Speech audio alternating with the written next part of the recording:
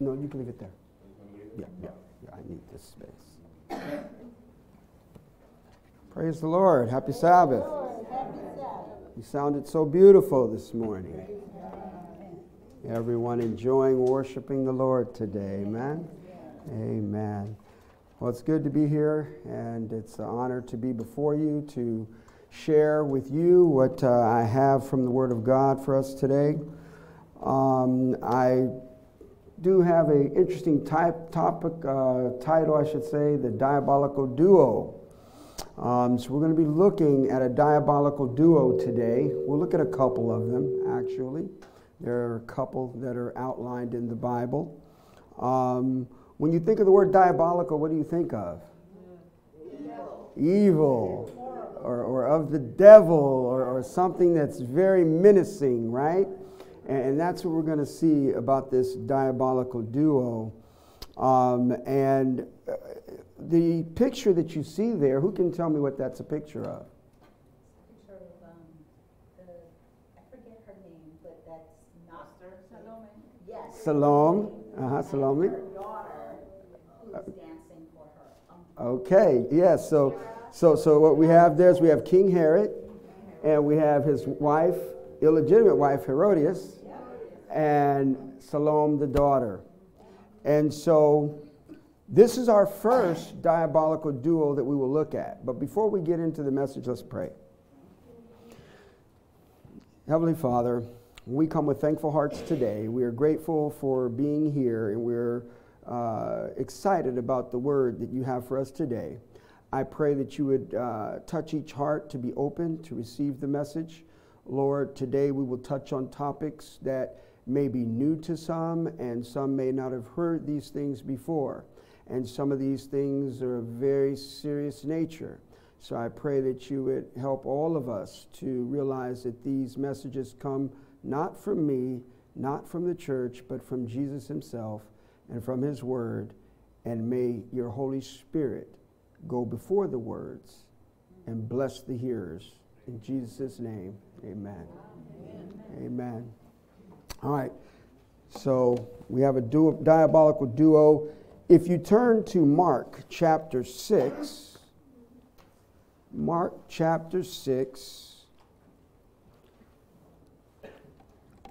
you will start at verse 17. Mark chapter 6, and we want verse 17 is where we will begin. And say amen when you have it. We're going to make this picture make sense. Okay?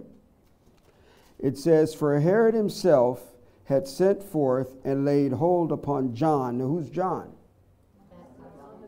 Okay. That's one of Jesus' what? And what else? One of his disciples, right? One of his disciples, right? And so we already see where the king has one of God's disciples and bound him where? In prison for who? Herodias' sake, his brother Philip's wife, for he had married her. For John, verse 18, had said unto Herod, "It is not lawful for thee to have thy brother's wife." Therefore Herodias had what? A quarrel against him, and would have him what? Killed. But she could not. So we have a situation. And what we want to build on with this diabolical duo is we're seeing where a mother and a daughter team are going to unite to persecute the people of God, or to persecute the prophets of God. Okay? So now if we continue on in verse 20, "For Herod feared John, knowing that he was" what? "A just man and a holy, and observed him. And when he heard him, he did many things and heard him gladly. And when a convenient day was come, that Herod on his birthday made a supper to his lords, high captains, and chief estates of Galilee. And when the daughter of the said Herodias came in and danced, and pleased Herod and them that sat with him. The king said unto the damsel, what? Ask of me whatsoever thou wilt, and what? I will give it thee. So we see here he threw a party for his birthday, got intoxicated, right? We're going to see also that there's intoxication involved in the other diabolical duo that we will look at later. And something about that wine, right? About drinking that wine, throwing those parties. And then she comes out and she dances, obviously, seductively for him. So there's seducing going on. As we will see in the other diabolical duo that we have, there will be some seducing of the people going on. And now we see where she asks what? Let's find out what she asks. It says, verse 23. And he sware unto her, whatsoever thou shalt ask of me, I will give it thee unto the half of my kingdom. And she went forth and said to who? Her mother. Her mother. So here we have the mother and the daughter in cahoots, joining together. What shall I ask? And she said, what? The head of John the Baptist. So now the persecution comes in. And she came in straightway with haste unto the king and asked, saying, I will that thou give me by and by in a charger the head of John the Baptist. And the king was what? Exceeding sorry. He realized he had been what? Tricked. He had been duped. Right? Yet for his oath, because you know in those days, kings, when they said something or let something come out of their mouth, they couldn't retract it. They couldn't take it back.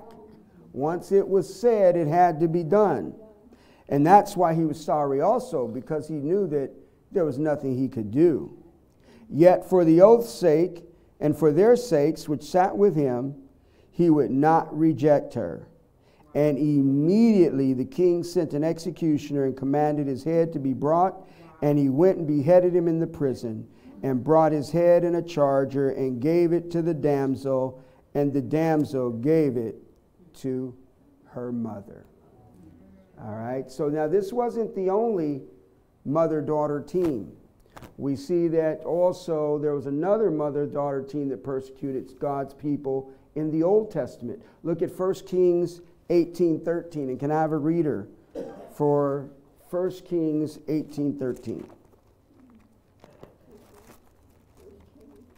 1 Kings 18:13.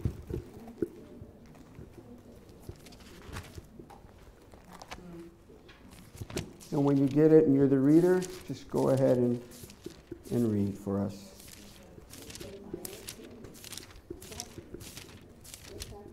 Chapter 18 of 1 Kings, verse 13.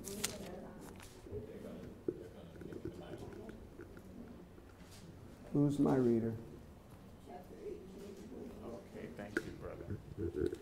1 Kings 18:13. Was it not told, my Lord, what I did when Jezebel slew the prophets of the Lord? How I hid 100 men of the Lord's prophets by 50 in a cave, and fed them with bread and water? That's right? Yes, that's it. All right. Amen. And so he's saying here that Jezebel, what did she do? She slew the prophets of the Lord. So Jezebel, who was her husband? King Ahab, right? So again, we see a woman that was in power, that was slaying the prophets of God. Now, can someone else read 2 Kings 11:1? Because we said what? There's a dynamic duo, and the duo was what? A mother and daughter. A daughter, yes. Who's speaking in this verse? In this verse, this is Elijah. Elijah the prophet. Or no, wait. Hold on.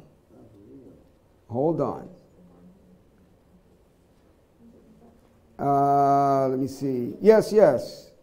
And Obadiah was in the way, behold, Elijah. It was Obadiah. Go to verse 7. Verse 7. Good question. And as Obadiah was in the way, behold, Elijah met him, and he knew him, and fell on his face and said, Art thou that my Lord Elijah? So Obadiah, and if you read earlier, you see that Obadiah was sent on a mission, and he was sent to go get Elijah. Okay, good question. 2 Kings 11:1. Who's my reader? I am. What?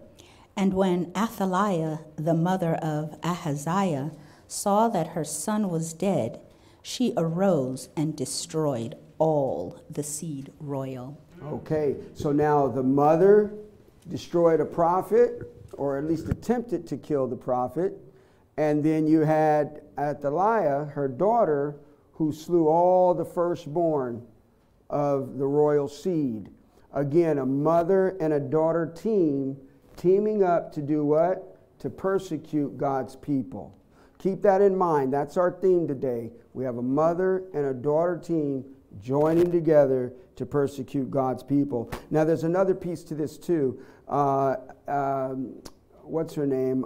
Jezebel and Athaliah, another thing they were well known for doing was also forcing pagan worship onto God's people as well. And so keep that in mind as we study today. Okay?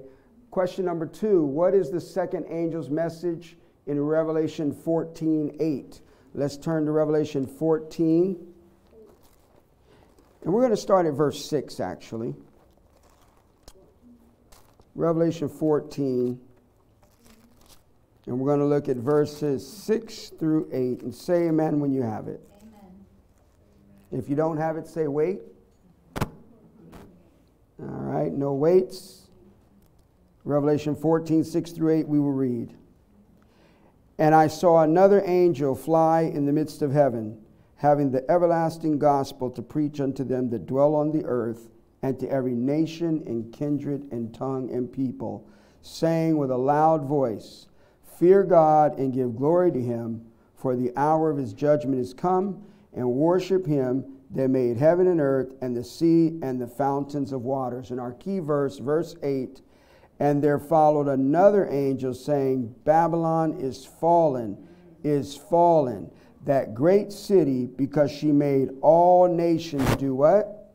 Drink of the wine of the wrath of her fornication. So now again, like we saw in the story with John the Baptist, there was wine involved along with the situation. We see also in this second combination we're going to look at, there is wine involved as well. But it's not going to be the wine of the alcoholic persuasion. We're going to see that it is of a different nature as we study. So the second angel's message is that what? Babylon is fallen. Babylon is fallen. That great city, and because it made all the nations drink of the wine of the wrath of its fornication. Now, 8 Testimonies, page 94. She made all nations drink of the wine of the wrath of her fornication. How is this done? By forcing men to accept what?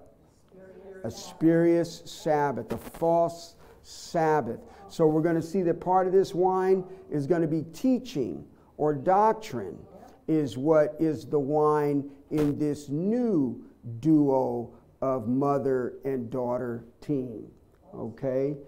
So keep that in mind. These little things you want to make note of. We're going to build as we go, and it'll make more and more sense as we go. Now, not yet, however, can it be said that she made all nations drink of the wine of the wrath of her fornication. She has not yet made all nations do this. So the point that we're making is Babylon is fallen, but the fall is not complete as of yet. Okay? Not until this condition shall be reached, and the union of church and the world shall be fully accomplished throughout Christendom, will the fall of Babylon be complete. Okay, so that's important to understand that right now, this point?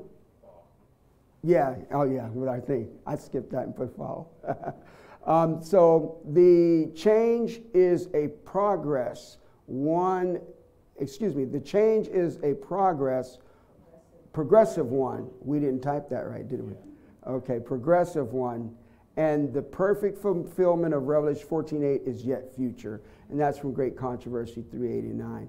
We were working on this, and some of the typos are there. So if you see one, let me know. We needed to proofread a little better. Okay. But the key point is it's progressive. Okay. So keep that in mind as well, that this is something that, I'll give you an example. I'm kind of jumping ahead, but it's just like what we see right now today, right? With all the mandates and the masks and different things of that. Have you not seen how it's been progressive?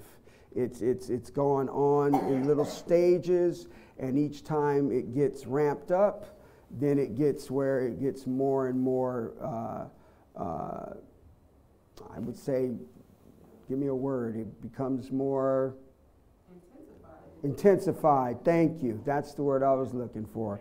It becomes more intensified, yes.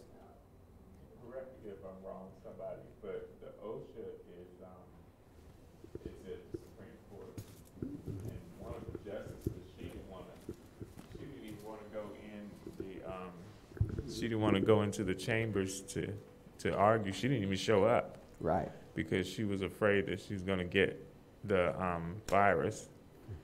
And it's just showing us that this thing is building. Yes, Yeah. things are building. Yeah. And again, getting a little ahead of myself, but I will tell you that, like I share with people and I talk with them, because, the way they have things set up right now, it was kind of just a test to see, okay, how do we get people in compliance? How do we get people to comfortably agree with what they don't agree with and get them to be comfortable doing so? And they've been very successful. And what you can see is this, as this is what I share with people. Once you have that outline or that format, now it just becomes plug and play. Now whatever you want to take out and put in fits in that same structure. And we know that spurious Sabbath is going to be one of the next things that they're going to want to plug and play and put in there and have us to follow and to be in compliance with. Okay, but we'll get into that a little bit more. But I just wanted to kind of put that seed out there that we can see. So question 3, how does God symbolize Babylon in Revelation? Let's turn to 17:18 of Revelation.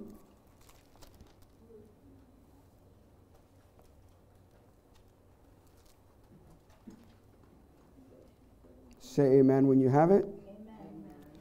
And the woman which thou sawest is that great city which reigneth over the kings of the earth. So Babylon is symbolized in Revelation as what? A woman, right? So your answer for that is a woman. In Bible prophecy, a woman often symbolizes a church, right? A pure woman represents God's true church as described in Revelation 12. An unfaithful woman represents a church that has departed from the scriptures. So we can be certain that the fallen woman, who she is, because she was ruling when John wrote the book of Revelation. What world power was ruling during the time that John wrote Revelation? Rome. Okay, exactly, Rome. All right. So question 4, what other evidence from Revelation 17 proves that Babylon refers to Papal Rome? We have some bullet points, and I should have made these larger. I'll make sure that I'll read them for you. Point A, she is guilty of blasphemy. Okay, that's found in Revelation 17, verse 3. It says, so he carried me away in the spirit and in the wilderness, and I saw a woman sit upon a scarlet-colored beast full of names of blasphemy, having 7 heads and 10 horns. So the first point that we can know that this power is Rome is because she's guilty of blasphemy. Who can give me one example of the blasphemy that Rome is guilty of? There, let's do the mic. Go ahead. You have one? Vicar of Jesus Christ in place of Jesus Christ, or Christ representative on earth. Okay, so to clarify and to make sure that we understand what his point is, blasphemy would obviously fall under a couple of categories. One, either claiming to be God, or B, claiming the characteristics or attributes that only belong to God, right? So his point was that they claim that the Pope is God on earth and that he is God. And so that is blasphemy. Go ahead. One other definition of blasphemy is the power the claim of the power to forgive sins. Exactly, and that was the second part. When I said an attribute or characteristic that belongs only to God, the other one that they use is that they say that they can forgive sins. And so that's where they're guilty of blasphemy. Now, B, she dresses in purple and scarlet. Now, that's very clear. If you've ever watched a ceremony of the Catholic Church, you'll notice that at very high sessions or gatherings, your cardinals are always wearing red and your bishops are always wearing purple. And so therefore, the Bible is describing the red and the purple as dressed. C, she is called the mother. Yes. Yes. Okay, you talk about the colors. Point B. It says scarlet and purple. Is it true that the color is missing? That's why the color blue is supposed to be, because it's red, purple, and blue for a reason, but I'm not sure. I think you might be discussing something else. Oh. I think I know your point, but I don't. It's not on this matter here. This matter, we're just simply trying to identify the power. And when we're looking to identify them, this is one of the characteristics that stands out, is the red and the purple, okay? Verse 5, who will read verse 5 of Revelation 17? Give me a reader. And upon her forehead was a name written, Mystery, Babylon the Great, the mother of harlots and abominations of the earth. Okay, so there we find that she's called a mother. How many are familiar with the fact that the Roman Catholic Church considers itself the mother church of all the churches of the earth? Yes, she's called the mother church. And matter of fact, if you think about it, in America where we have our Protestant churches, how did those churches come about? They left what? The Catholic Church through the reformers, Martin Luther, Wycliffe, Calvin, all those guys, right? Because what? They had a protest or they had a problem with some of the teachings of the church, right? Yep. And remember Martin Luther nailed his 95 Theses on the door of the church, right?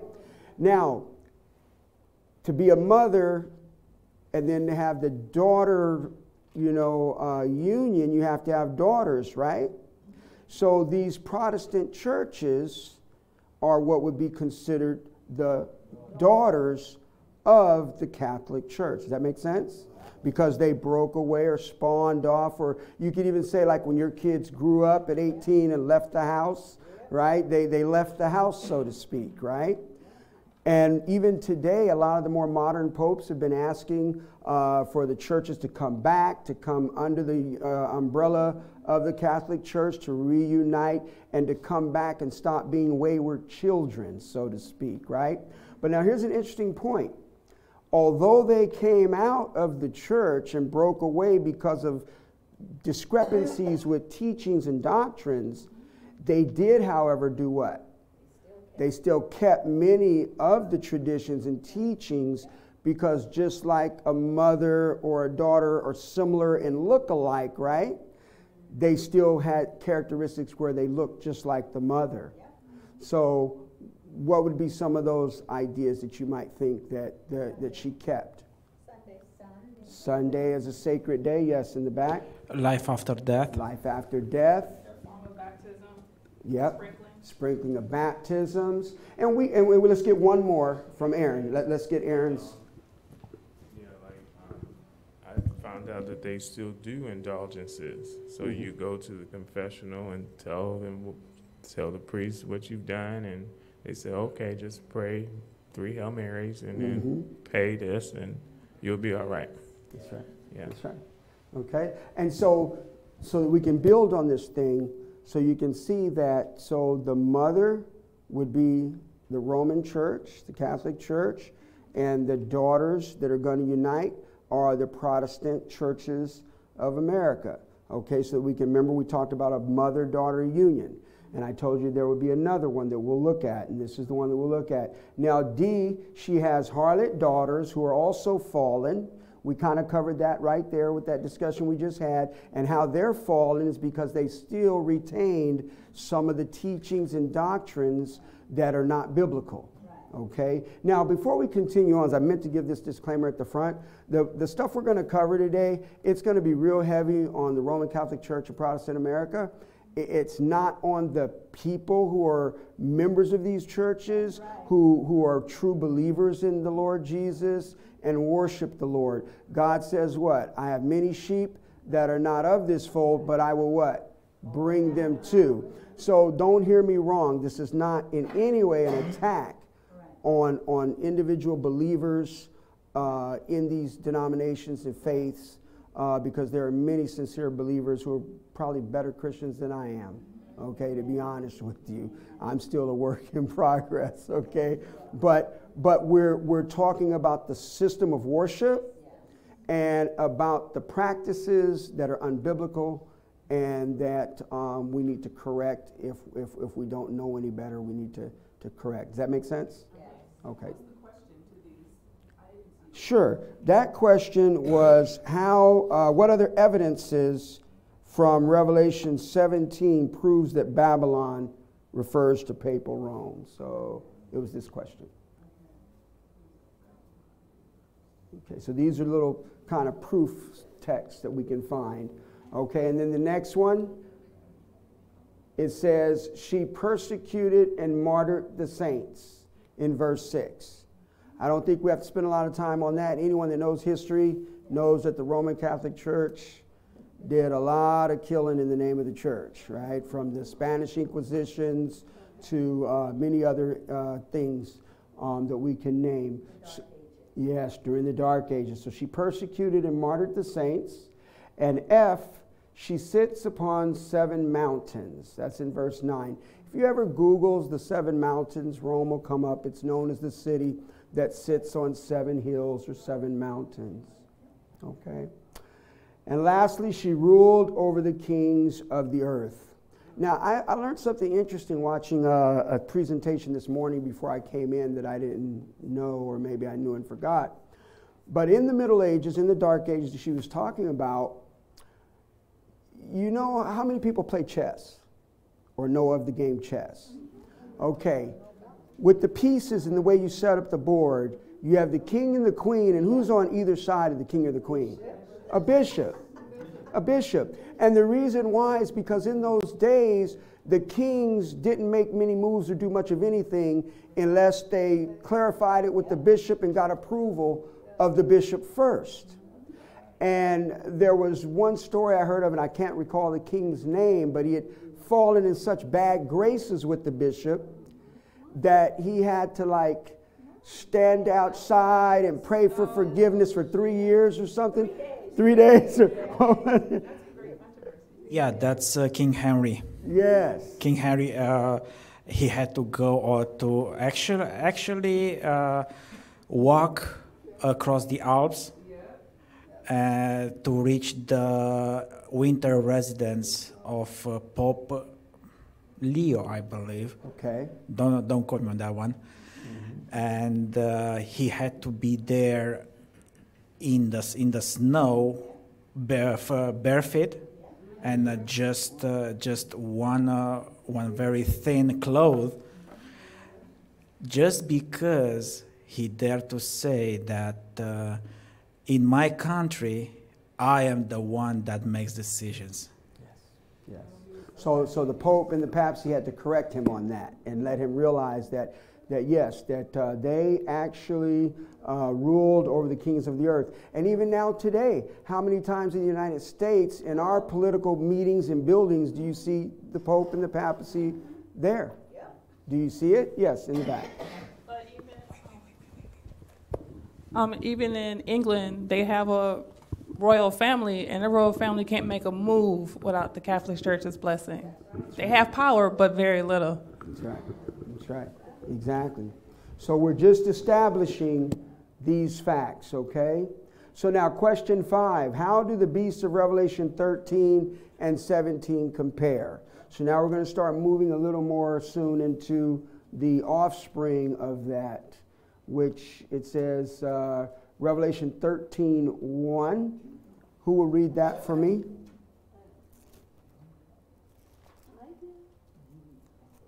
Revelation 13:1.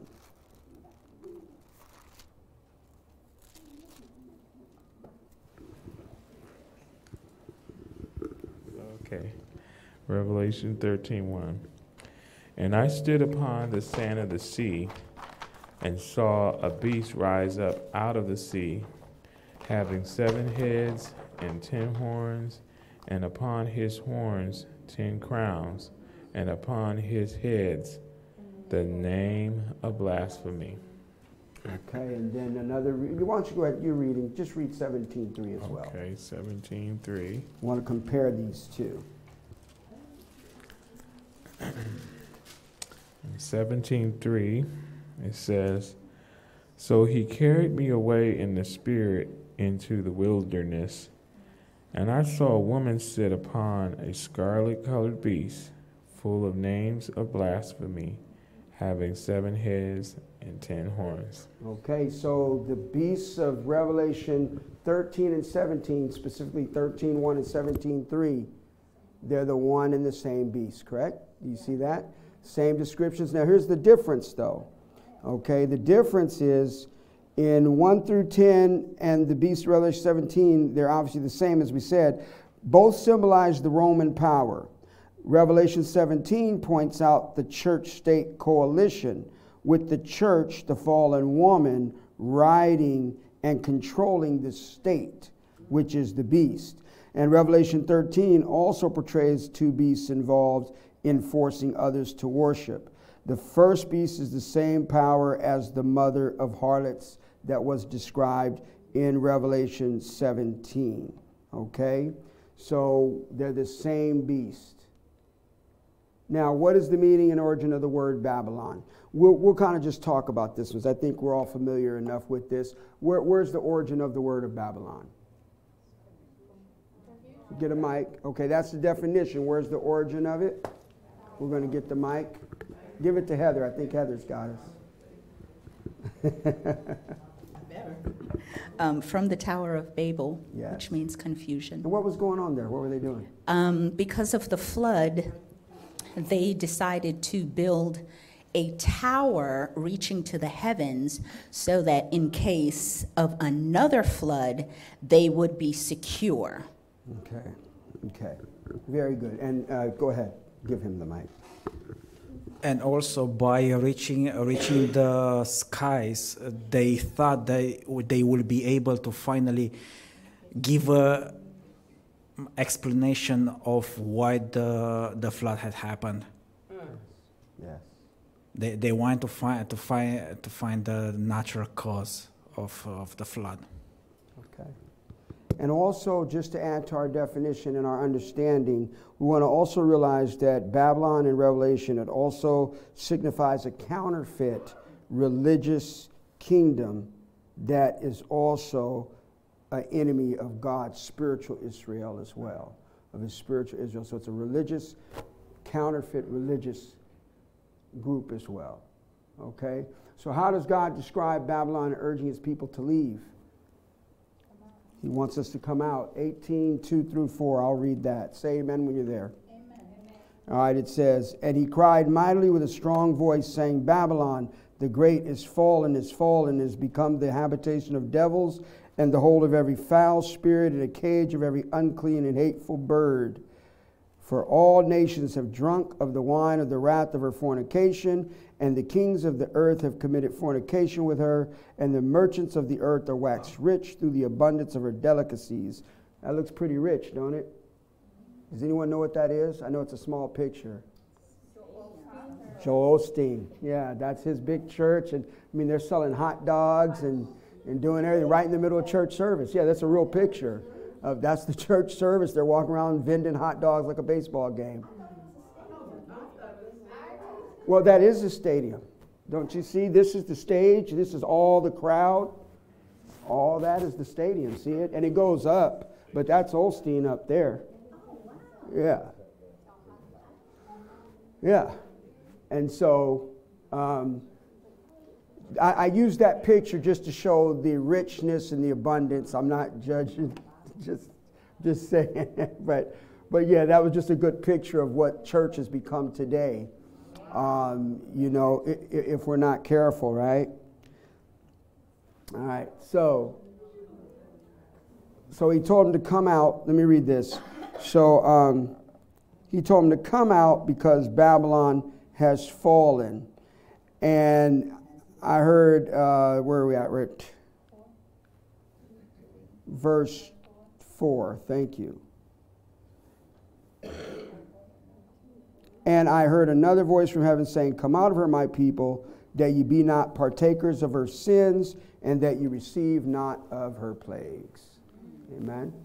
So we don't want to receive of the plagues. Revelation 18 points to the time when, as the result of rejecting the threefold warning of Revelation 14, 6 through 12, the church will have fully reached the condition foretold by the second angel, and the people of God still in Babylon will be called upon to separate from her communion. This message is the last that will ever be given to the world. Great Controversy, page 390. So this threefold message, this three angels' message we read at the beginning, it's the everlasting gospel that's to go out to the whole world. This is the last warning message. And that's why it's important that we share it, that we teach it, that we preach it, because it is the last warning message. And what happened in Noah's day after the last warning message after 120 years? The door is shut. And we had Dwayne speak a week or two ago about the closing of probation, right? The door will shut. The sins of Babylon will be laid open. The fearful results of enforcing the observances of the church by civil authority, the inroads of spiritualism, the stealthy but rapid progress of the papal power, all will be unmasked. By these solemn warnings, the people will be stirred. Thousands upon thousands will listen who have never heard words like these. That's why it's important we share it. Because remember, how many people were here for the mission story this morning for Sabbath school? And remember that story? There was a divine appointment where he had 200 people just waiting to receive the Lord, and their truck got stuck in a creek of water, and they had to go to the village. And when they went to the village, they found the chief who had 200 people wanting to learn more about God. So my point there is that there will be people, there will be thousands upon thousands who will listen, who have never heard the words like these before. Sometimes we're afraid to share our distinct truths and faith with people because we think, oh, they'll think we're weird. Oh, they'll think we're, a cult, or they'll think we're fanatical. But don't worry about that. God has already prepped people who are waiting. And I don't know about you guys, but I always share this. That was actually what made me come to the church back in 1989, was because of this point right here. I heard it, but I had never heard words like these. I had never really heard these distinct truths. What do you mean the dead are asleep? What do you mean that the Sabbath is Saturday? These distinct truths actually rang a little bell in my head that said, I don't quite understand it all. Some of it doesn't make sense, but I can hear it's right. There's a ring that's telling me it's right. And there are people out there like that. So we have to remember, don't be afraid. I mean, if we only give them what they get at every other church they go to, there's no difference. There's no need for me to come to your church because you say the same thing my other church says. And I actually like my other church better, you know what I mean, or whatever. But these distinct truths that we sometimes run from is going to be that bell that's going to ring loudly in their ear, that's going to go, man, where have these words been? Where do you go to church? I want to go. Can I learn more? So remember that, guys, all right? Now, question number 8. It says, Jesus repeatedly indicts Babylon for making the world drunk with her wine. What is this wine? We covered some of it before. Number one, the 10 Commandments are not binding. How many people have heard that? That the 10 Commandments aren't binding. They died in the New Testament. Yes, they died in the New Testament. Okay. Sunday sacredness. What about the secret rapture? What about the secret rapture? Okay. There's nothing secret about it. When the Lord comes, everybody will hear, every eye will see, right? The immortality of the soul. You know, that's one that for me, again, actually really was a comfort. And, you know, most teach that when you die, you go immediately to heaven, you know, or you go immediately to hell. But when I found out that when you die, you're just asleep, that was such a comfort to me. I didn't fear death as much. I still don't want to die right away, but I mean, I didn't fear death. And mostly for those that I love that have gone on to sleep, I'm comforted in knowing that there are two things. One, they're not burning in hell suffering. And two, they're not up there watching me still cut up and be a fool and kind of like, you know, be disappointed, you know. How disappointing would heaven be if they were up there right now looking down at most of this madness and this craziness, right? And you know, one thing too that always solidified that teaching for me, sometimes you should break things down very simple. Sometimes things get complicated and there's so much to learn and so many things, but sometimes you break things down or boil them down to the simplest thing, they make clearer sense. And I'll tell you, for those of you that may struggle with whether or not when you die you go right to heaven or hell or if you just sleep, I'll tell you what proved it to me was the second coming. And I said, well, if we're all in heaven or hell when Jesus comes, who is he resurrecting? What's the purpose of him to come resurrect the graves? There's nobody there. They're either in heaven or in hell. And even the word exhume in the dictionary, like, what can you exhume? If you're there, you're there. That's right. Like, it's the craziest concept. That's right. Well, and it's just a tradition that we've been taught that over the years we believe, but we've never just questioned it or thought about it. And that's why I said if you just think about it logically, that was the one thing that did it for me, was when I learned that, yes. Some people do really think about it logically. My mother literally has determined that my sister comes to visit her. Like, and even when you talk about it logically, so like if they don't know these truths, it's so easy for them to believe what they believe because they're having an experience with that. Yes.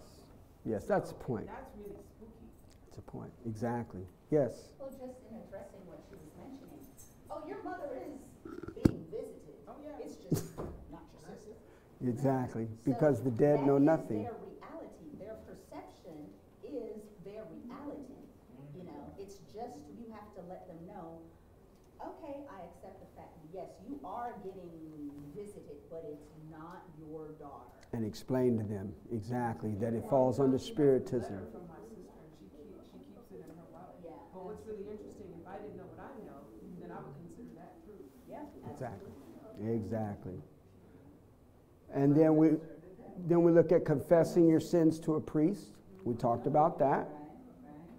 Counterfeit baptisms. Someone in the back mentioned that. And a confusion of tongues.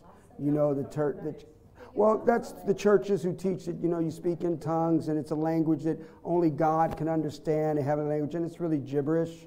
You know, the true tongues is what happened in the book of Acts, where basically God, if I was up here right now speaking like I'm doing, and you spoke German, you would be hearing me and hearing everything in German and understanding it clearly. If he was Portuguese, he'd be hearing Portuguese, but I'm speaking like normal what I'm speaking, because I don't speak any of those languages. Okay? That's true tongues. And it's used to glorify God, to edify the church, to build up the church so that everyone might have understanding. And then also you had to always have an interpreter there to make sure that what was happening was correct. But we know that a lot of the teaching now, I mean, who knows what they're saying? You know, who knows what they're saying with the tongues? And you know, one other funny thing about that, again, remember how I said just think about things logically? So when I would talk with people who believe that way, and they go, oh yeah, it's a heavenly language that only God can understand, and Satan doesn't understand it. Well, last time I checked, Satan was pretty high up in heaven, wasn't he? Mm-hmm. I don't think there's a language that's spoken in heaven if there's other languages that are spoken that he doesn't understand or know, right? So again, it's just a lot of these things are very simple, but we cling and hold on to our traditions so much that we just don't even question, anything else. So anyway, these are the points that Jesus indicted Babylon for. And again, remember, we realized that the drinking and the wine and the drunk with the wine of her fornication, it's all the doctrines and the teachings. Because if you get drunk, then what are you? You're confused, you're, discombobulated, and that's pretty much what this, Christian world is out there. Without these truths, they're drunk with these false teachings. Okay? Now, 9, what power will support the beast in the end time? Go to Revelation 13, 11 through 12.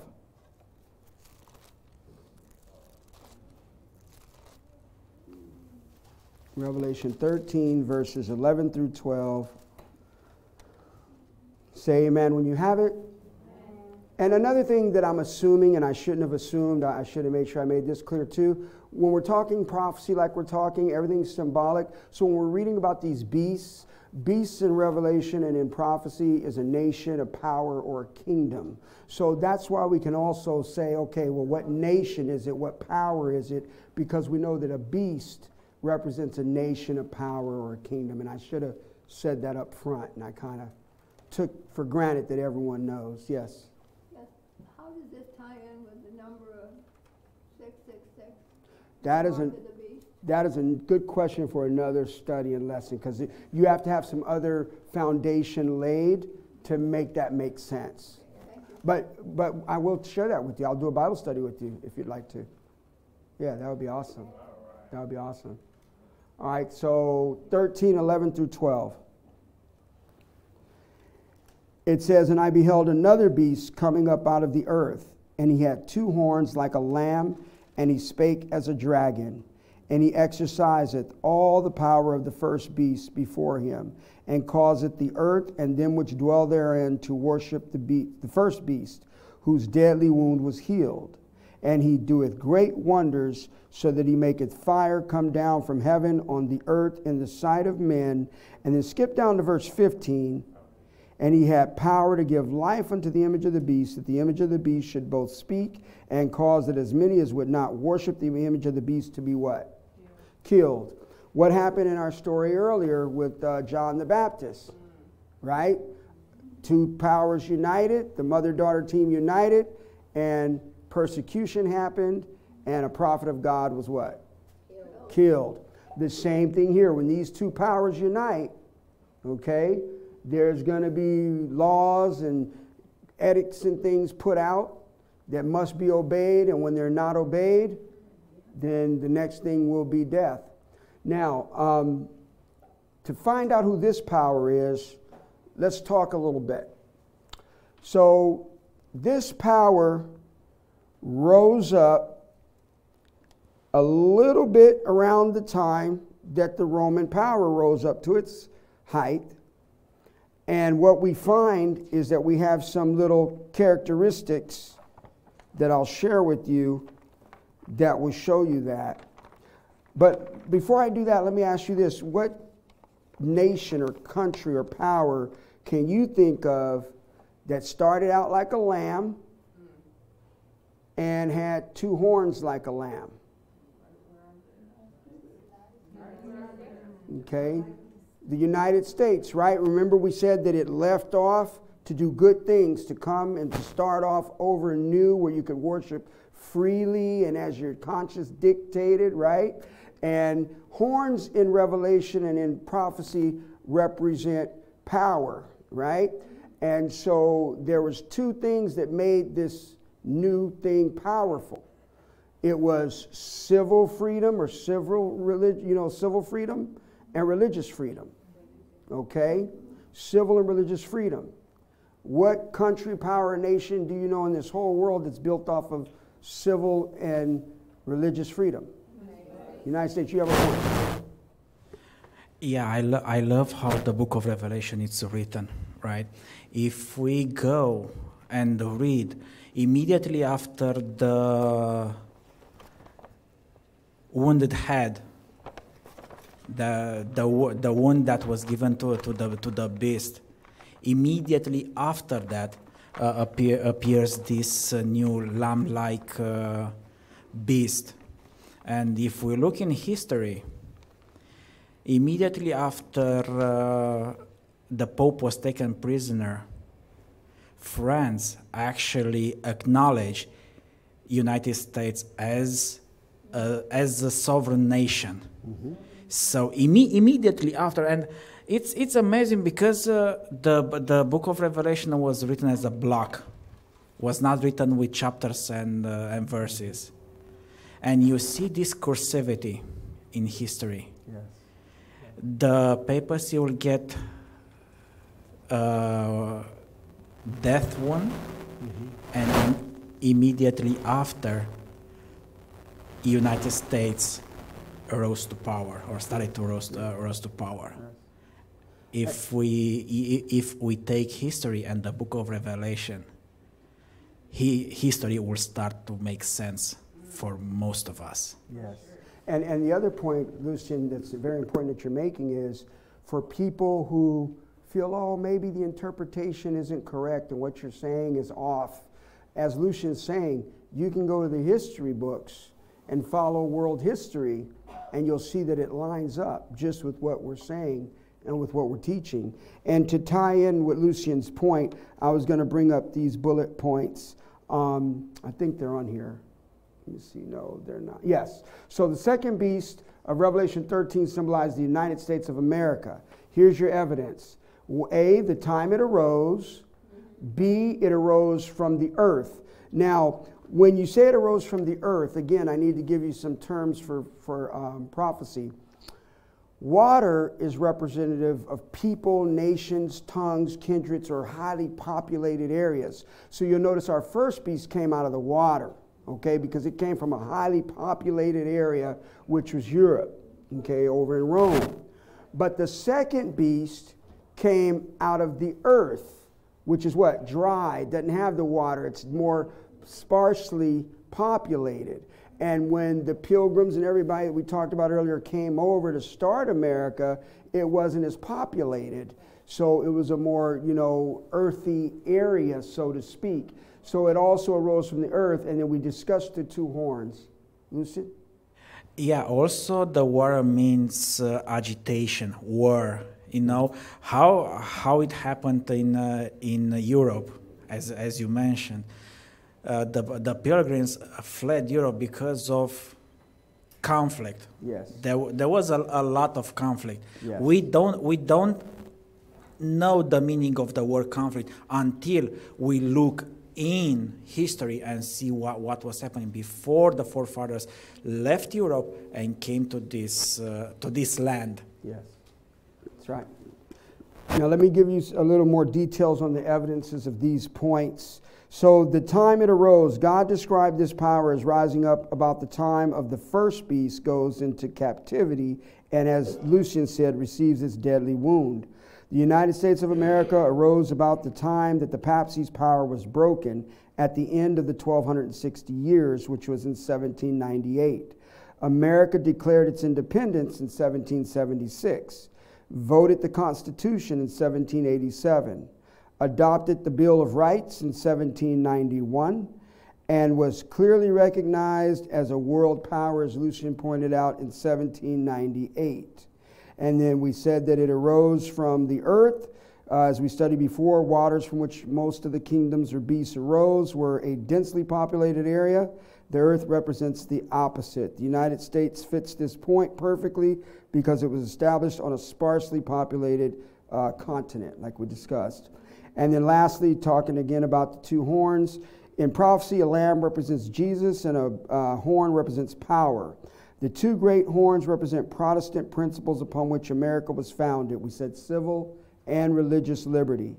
The founding fathers fled from Europe to escape religious and political persecution.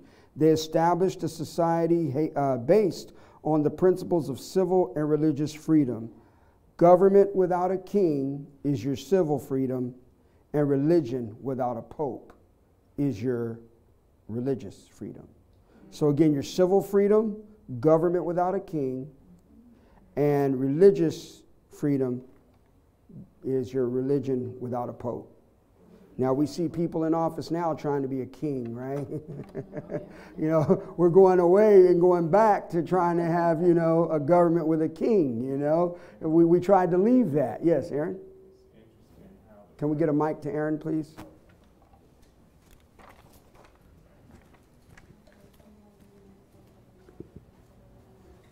It's interesting how some people say we're a democracy. It's never been a government by the people. It's a republic. That's what Pledge of Allegiance, and they still do it in the school that I work in. Yeah. It says, I pledge allegiance to the flag of the United States of America and to the republic for which it stands. For which it stands, yeah. That's right. And so the president, it's interesting, you said something earlier about the bishop would go to the king. Well, our president, who's Catholic, first Catholic that had not been, in this case, JFK was Catholic, but got assassinated because he didn't go along with the program. Our president goes to the Pope, as well as Pelosi, the Speaker of the House, goes to the Pope to get advice, and then they come back here to implement. Yeah. Exactly. And there we see that mother-daughter union that we're discussing today. Okay. Let's see. Lucian, it's not clicking.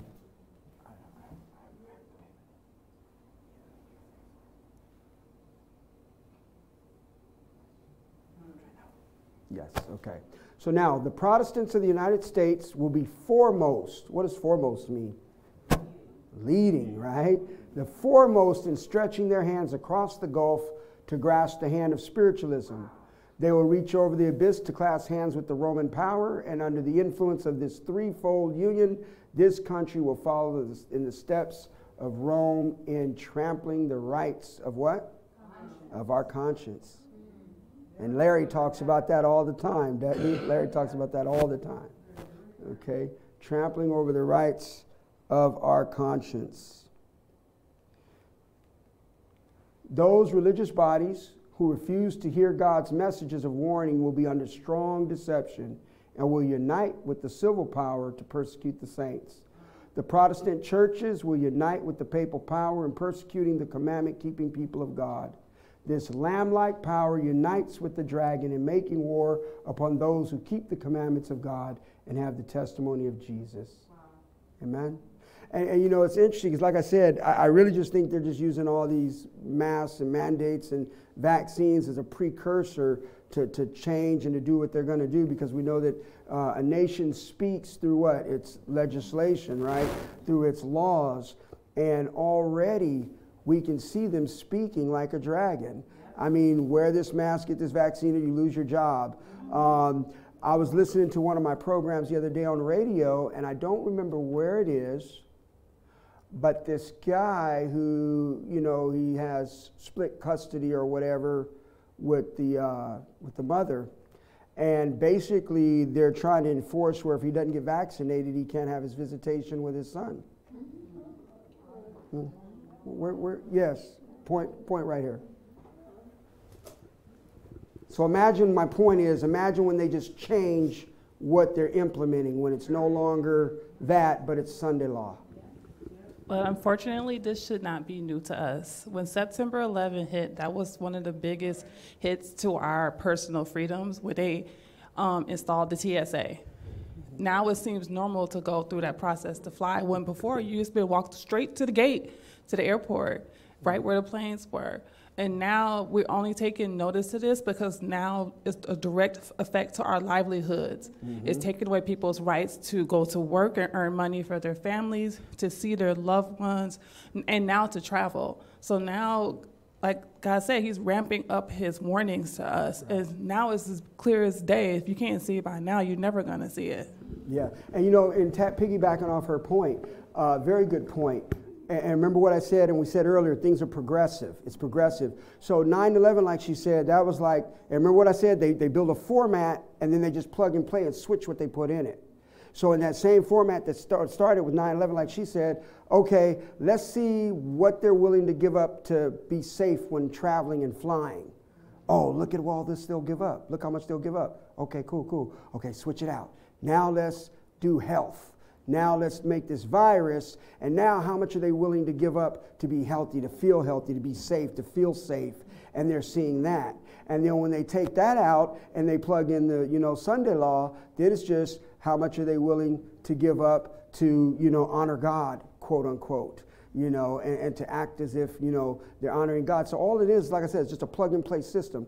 They have it set up where now all they have to do is just take out one thing and plug in something else, take out one thing and plug in something else, because they've already conditioned so much of the world to comply.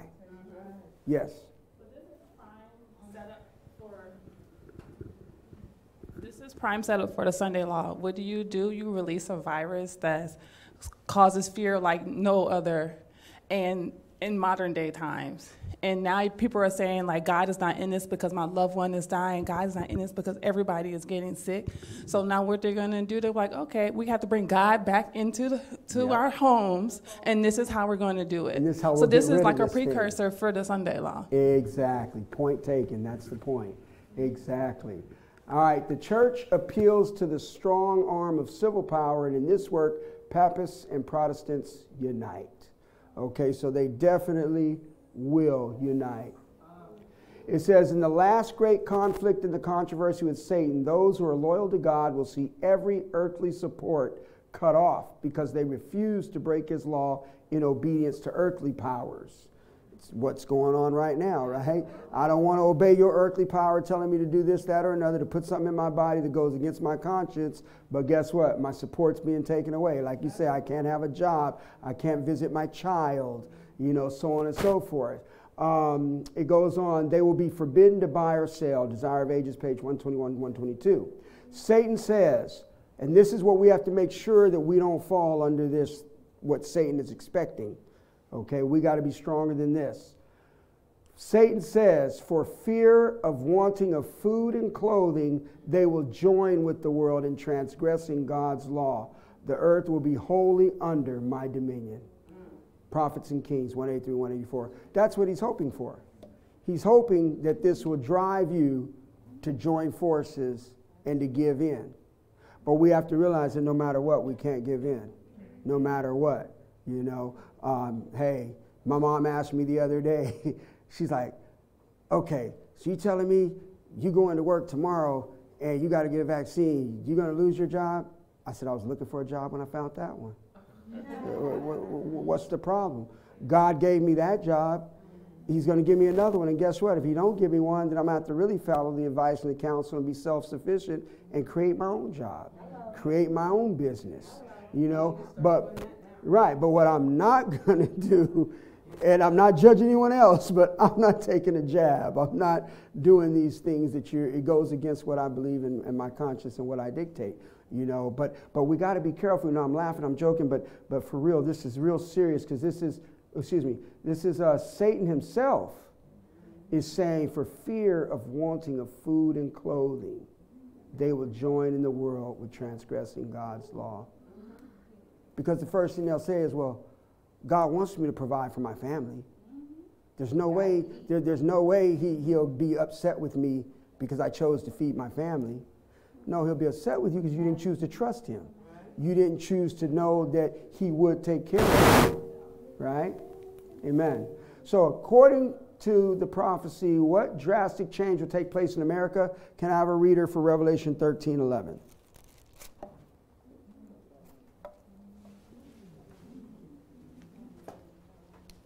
Revelation 13:11. Since nobody's raising their hands. And I beheld another beast coming up out of the earth, and he had 2 horns like a lamb, and he spake as a dragon. All right. So we see that lamb changed into what? A dragon, right? Like that picture I had up earlier with the lamb with the dragon under him. Okay, so again, we said that nations or powers speak by what? Their laws, their legislation, and do we not see it speaking as a dragon even today? The United States, under the influence of Satan, will reverse its original Protestant principles of the separation of church and state. It will pass religious laws forcing people to worship contrary to conscience or else to be punished with economic sanctions and then finally with death.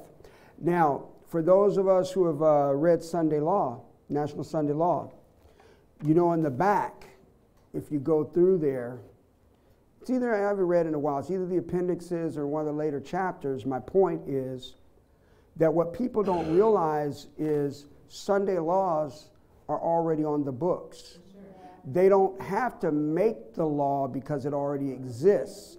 All they have to do is start enforcing that law. So what would actually have to happen is people like us would have to fight to get it taken off of the books as a law, but it's already there. It was back in Virginia somewhere where for not attending church on Sunday, the first Sunday you were reprimanded. The second Sunday you lost some of your rations or food or whatever. And the third time you didn't come to church on Sunday, it was punishable by death. It was punishable by death. And this is like, I want to say, I'm not going to quote the date because I don't know it. Read National Sunday Law, though. It's in there. Okay, I'm not going to misquote the date. But my point is, we have to realize that it's not going to be hard to do because the laws are already on the books. So just because the law is on the book, they don't have to enforce it. And that's what they're not doing right now. They just don't enforce it. But they don't have to come up with a lobby and a group to say, hey, let's make this a law. It's already a law. So that's important to understand. Right. This is what, before we were all reborn, you know, you could never buy alcohol on Sunday. Those are the Sunday blue laws. Mm-hmm. That's what they are. Like he says, they don't have to make a law. It's already there. Mm-hmm. And in a lot of your southern states, it's still that way. Yes, you absolutely. go to a lot of your southern states, stores are closed on Sunday. You can't buy liquor on Sunday. A lot of those laws still, yes, right here. Hold on, let's get your point on the mic.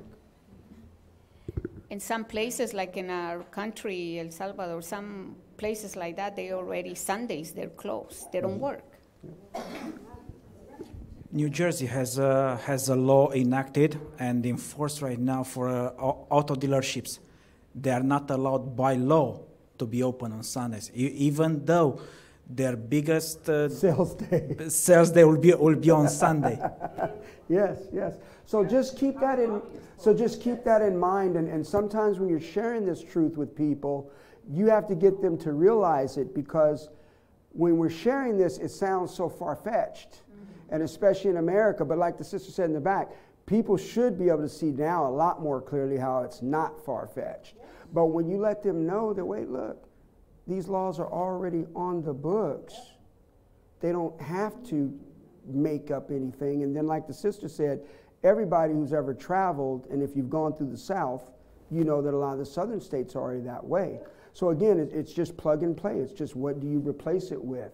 So America is changing, will change its tune, and we know that it will do that. Now, what three powers will unite against God's people in the end time? Aaron, will you read Revelation 16:13, please?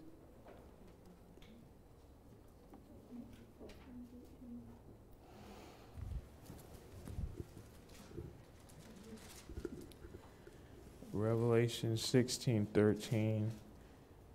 And I saw three unclean spirits like frogs come out of the mouth of the dragon, and out of the mouth of the beast, and out of the mouth of the false prophet. Amen. So that's your threefold union. You have the dragon, the beast, and the false prophet. The dragon is Satan, working through pagan religions. And the beast is the papacy, as we've discussed. The false prophet in Revelation 16 is apostate Protestant America. So that's apostate, meaning what? What does apostate mean? They fell away from the original, right? Okay. And then that's the same power as of Revelation 13:11 through 17 that we were looking at earlier, the two-horned beast that was like a lamb, but that spake as a dragon. And this is the power, America, that will do great wonders and deceive them that dwell on the earth by the means of those miracles which he had power to do in the sight of the beast. So when we look at miracles, you know, yeah. Okay, let me. We discussed this. We discussed that they're going to unite. Now let's look at what effective methods this end time coalition will utilize. Someone read 16:14. Now, when I got to this point of my study and studying and doing some research, it got real deep. So I'm excited to share this. You hit a nail on the head, Rosalind. Okay. Revelation, verse 16:14. 14.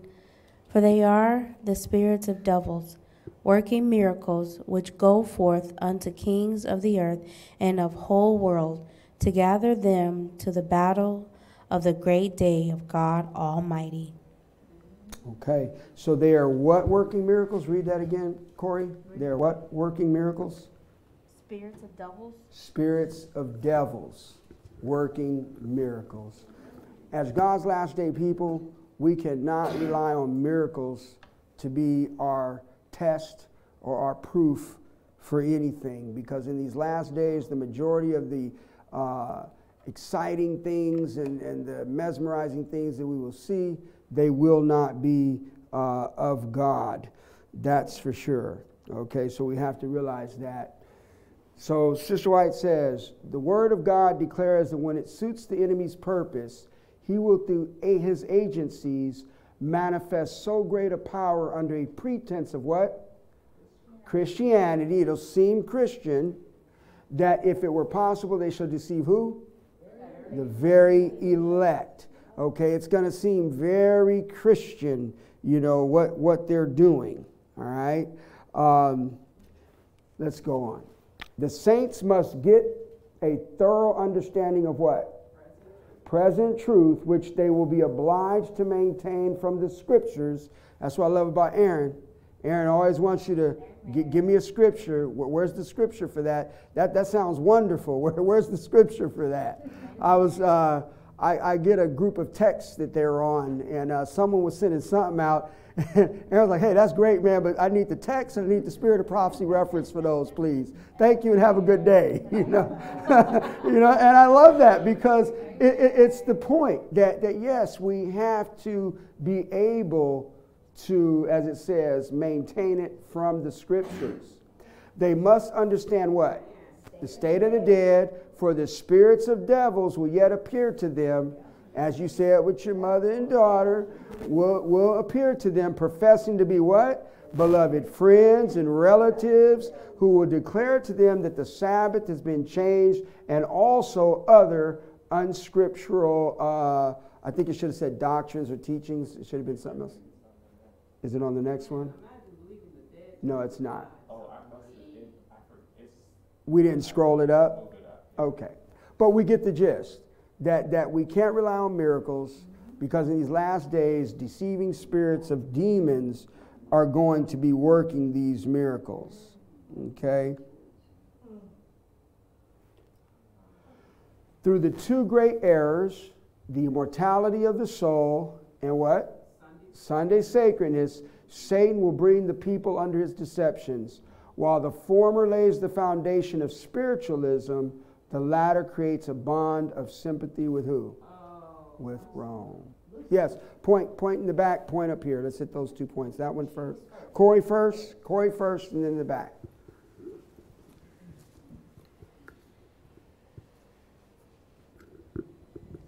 Okay, I just want to say that I wasn't a Seventh-day Adventist, and these learnings and teachings, sometimes it does get overwhelming, but when that information that you're putting up there, that's exactly what was taught to me from when I was younger, from down to my great-grandmother, my grandmother, my grandfather. And so it's kind of difficult to transition from what I was taught Right. to what now is known as the present truth. So it is, I really thank God for Brother Aaron say, hey, I need a scripture. I need a scripture, because I didn't go by the scripture. I went by the pastor, whatever he spoke, whatever he stated, wherever he said it came from Matthew, it came from Revelation, it came, wherever book it came from, I believe it because he said it and it's on the board.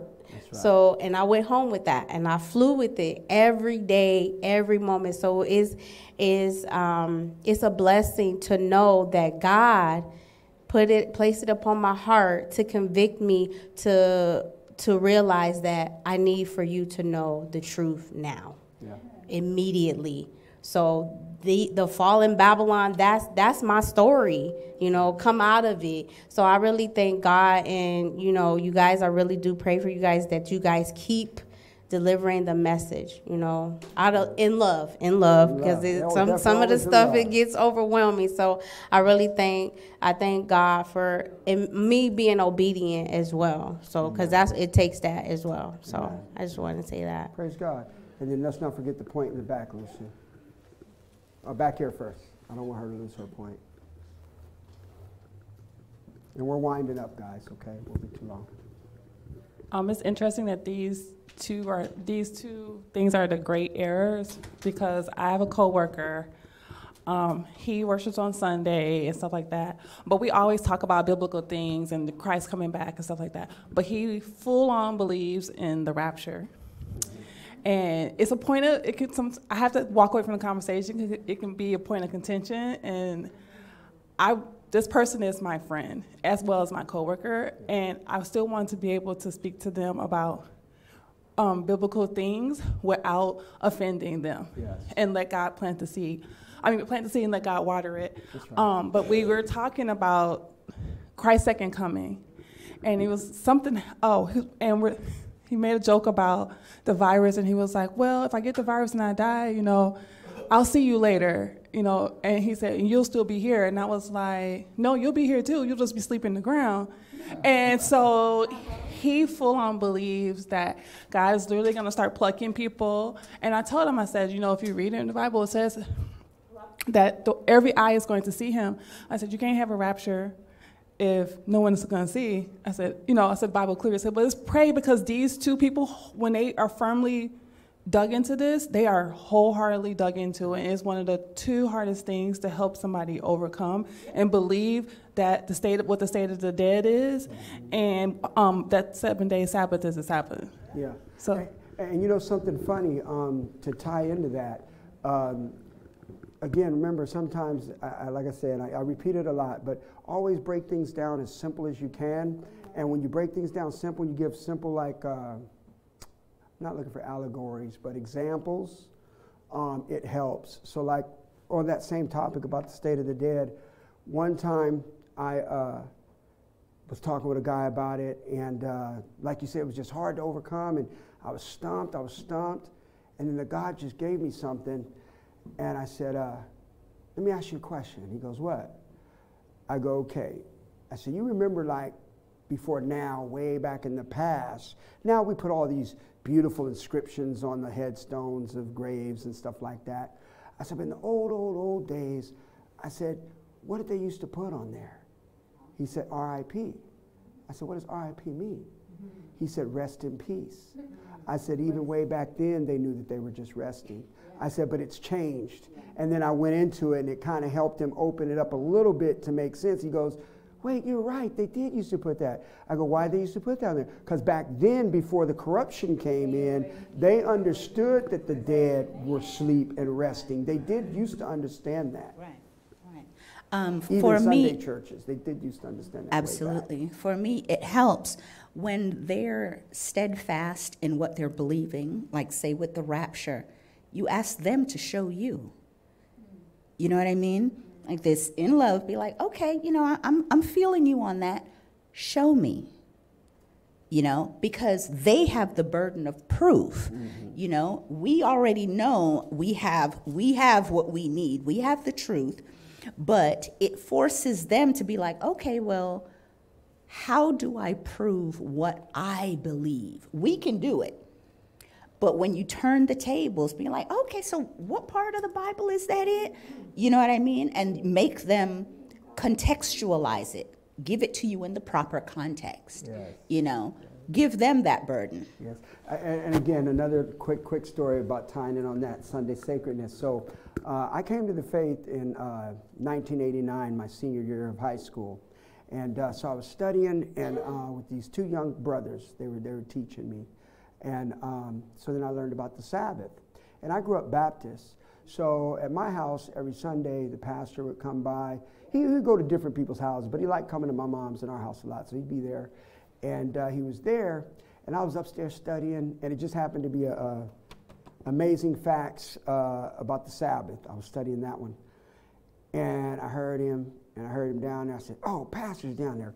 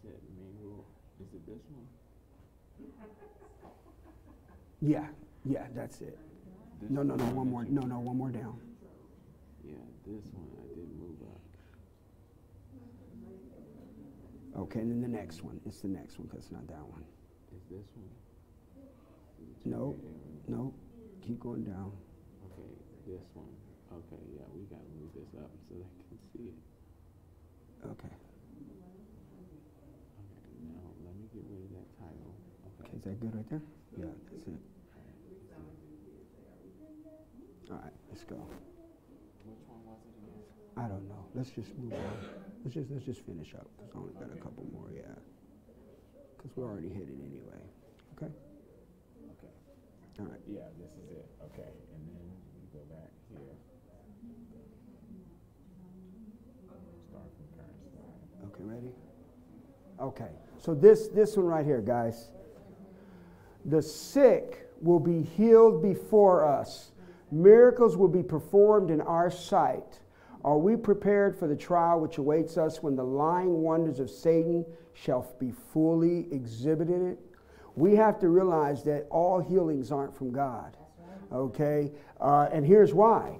Men under the influence of evil spirits will work miracles. They will do what? They will make people sick by casting their spell upon them. I'm not saying COVID, but hey, they will make people sick, casting their spell upon them, and will then remove the spell, leading others to say that those who were sick have been miraculously healed. This Satan has done again and again. So what's being said there is he'll put the sickness on you, make you sick, and the same devil or demon that put it on you will take it off. So it wasn't the hospital, it wasn't the medicine, it wasn't God, had nothing to do with none of that. Satan is out there making many people sick and performing these miracles. Because again, what are we going to do? All we're going to do is just say, oh, it was a miracle. You know, we're not going to stop to see from whence that miracle came. Okay, so that was just deep to me. I'm like, I never thought about that Satan would put a sickness on a person and then get them sick to death almost and then take it off. Okay? Satan can, through a species of deceptions, perform wonders that will appear to be genuine miracles. It was this he hoped to make a test question for the Israelites at the time of their deliverance from Egypt. Remember when he threw the snake down and his snakes became snakes that ate Moses and snakes? Go ahead. This is referring to what you mentioned earlier. We tend to forget about Job. Remember, once God lifted his hand of protection, immediately Satan had access to Job, and he afflicted him, he took everything from him. And then he went back, and that's when he had the boils and all that stuff. So absolutely, we need to remember that Satan does have the power of affliction. He has power over illness and disease. Yes. All right. So in closing, what will prevent God's end-time people from being deceived? That's what we really want to know with all this. Isaiah 8:20. What? Let's read it together. To the law and to the testimony, if they speak not according to this word, it is because there is no light in them. So we'll use the scriptures as our safeguard. And how to stand firm under persecution? We shall find that we must let loose of all hands except the hand of Jesus Christ. That's the hardest thing right there. Our family, our friends, our loved one, our spouse, our children, whoever it might be. You mean I might have to let their hand go? We shall find that we must let loose of all hands except the hand of Jesus Christ. Friends will prove treacherous and will betray us. They're already telling you to call on people. You know what I mean? So, it's already happening. Friends will prove treacherous and will betray us. Relatives deceived by the enemy will think that they do God's service in opposing us and putting us forth the utmost efforts to bring us into hard places, hoping we will deny our faith. But we may trust our hand in the hand of Christ amid darkness and peril. It'll be your own family member. Yeah, they're over there keeping Sabbath. They're over there in that building over there. I know they don't know no better. Just be nice when you grab them up, okay? I love them. Don't hurt them. Just go get them, kind of thing, All right? The only way in which men will be able to stand firm in the conflict is to be rooted and grounded in Christ. They must receive the truth as it is in Jesus. And it is only as the truth is presented thus that it can meet the wants of the soul. The preaching of Christ crucified, Christ our righteousness, is what satisfies the soul's hunger. When we secure the interests of the people in this great central truth, faith and hope and courage come to the heart. All right? And with that, let's pray. Amen. Heavenly Father, we thank you for the message today. Help us, Lord, to study to show ourselves approved. Help us to know that to the law and to the testimony, if they speak not according to this, it is because there is no light in them. Lord, may we ever keep our hand clasped tightly in the hand of Jesus. Help us never to let it go. And Lord, fortify our minds with the truth. Give us a double portion of your Holy Spirit that we might be strong enough, Lord, to endure the trials that are coming before us. And most of all, Lord, let us not be selfish and to keep this to ourselves. Help us to share these truths and these messages with a dying world that needs Jesus. This is our prayer. In his name we pray. Amen. Amen.